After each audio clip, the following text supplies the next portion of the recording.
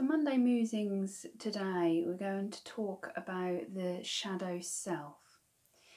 And this part of you, of everybody around you, of everybody you will meet, we will all have this. We will all have what we call the shadow self. And this is what we call the side of our personality that maybe contains the parts of you that you actually don't want to admit to having. It's the parts of you that sometimes can be hard to digest, can be hard to accept, can be very difficult to maybe work through.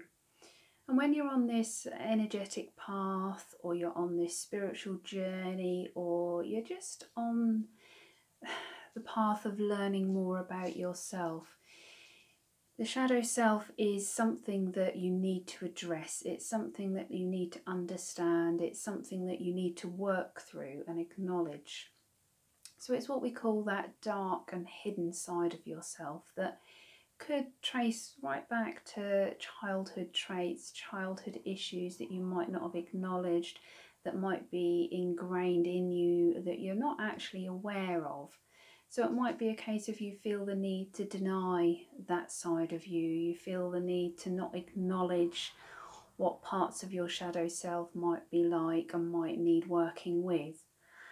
But when you start to work on this side of you, when you start to acknowledge it, when you start to accept it and recognise it and begin to face it, it will help to balance you. It will help to make you whole. It's a bit like yin and yang. By having the two sides, it becomes one. You start to become more balanced in yourself. You start to become more whole, more healthy, more accepting of who you are and what you want to do.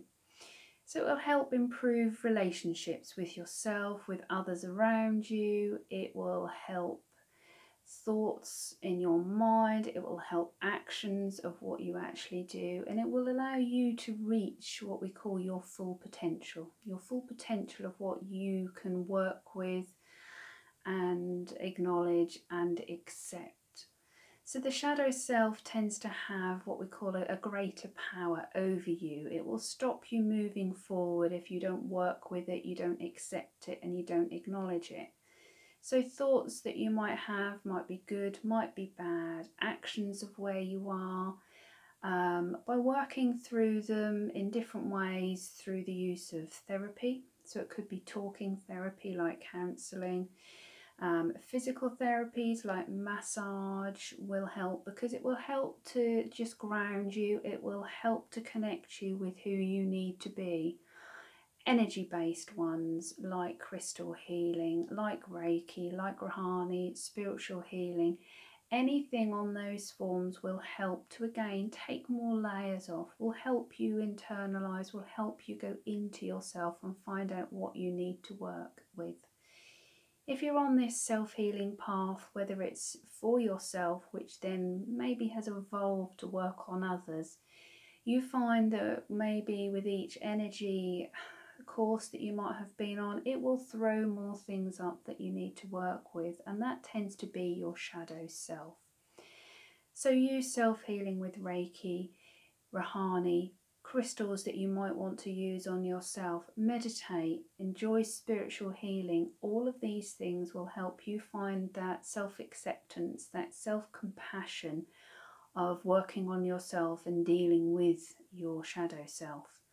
You have to accept the good and the bad, because we will have bad qualities as well as good qualities. But once we accept them, they're no longer bad. They're acknowledged, they're an awareness there. So it helps you to move forward, helps you to accept maybe the negative, the darker side of yourself, because we've all got that. So just be aware that you want to embrace all that comes to you. You want to work through it, you want to accept it, and you want to acknowledge it.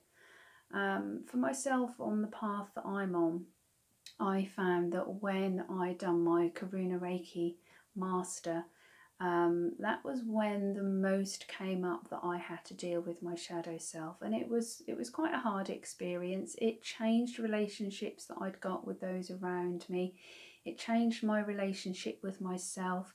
but all for the good. It helped me acknowledge ways that I behaved, ways that I acted, ways that I thought, that actually I needed to change that. I needed to alter my mindset, and by altering my mindset, I acknowledged that shadow self.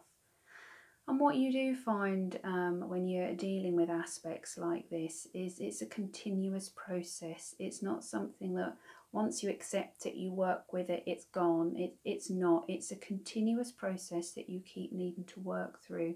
And you find by talking with others, meditating, enjoying therapies in any form will help to make the difference for you.